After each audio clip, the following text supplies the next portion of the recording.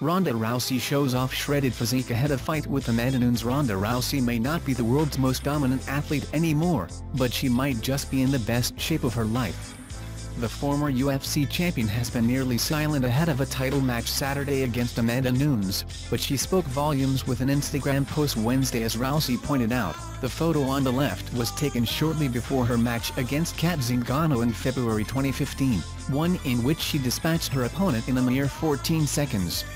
That meant that the then-undefeated UFC bantamweight champ had won her past 2 title defenses in a total of 30 seconds, and it led to a Sports Illustrated cover proclaiming her unmatched dominance.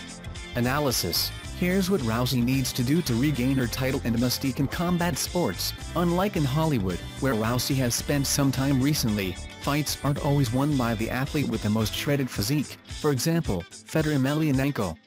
But the shot on the right in Rousey's Instagram post clearly shows how seriously she has been taking her training for a return to the octagon at UFC 207.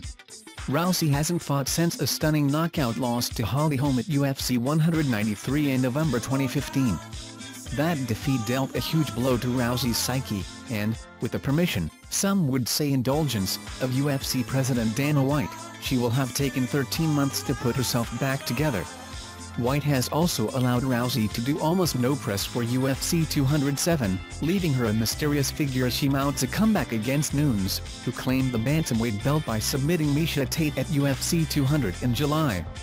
However, Rousey has used her social media platforms to establish a sense of silent menace, not to mention to portray someone working as hard as possible in the gym. According to ESPN's Ramona Shelburne, one of the few reporters allowed recent access to Rousey, the 29-year-old has been training in Rocky-like fashion, at a cabin in a quiet mountain village 2 hours from Los Angeles. "It's like I'm doing the chick version of growing a beard and living in a cave, you know?" Rousey said.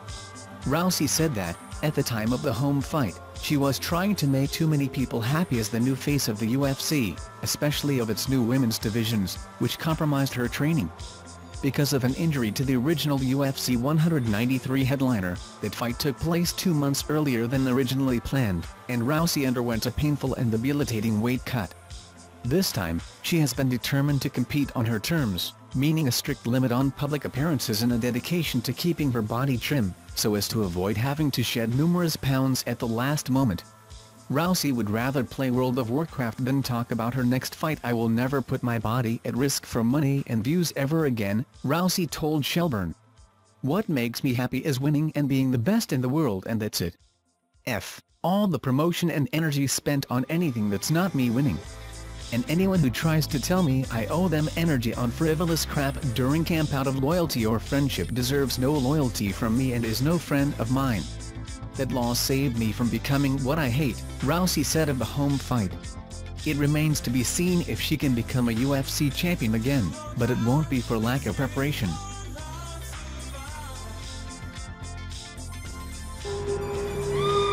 Check out these other amazing videos. Subscribe to our channel. Don't forget like, comment and subscribe. Thank you so much. Subscribe now.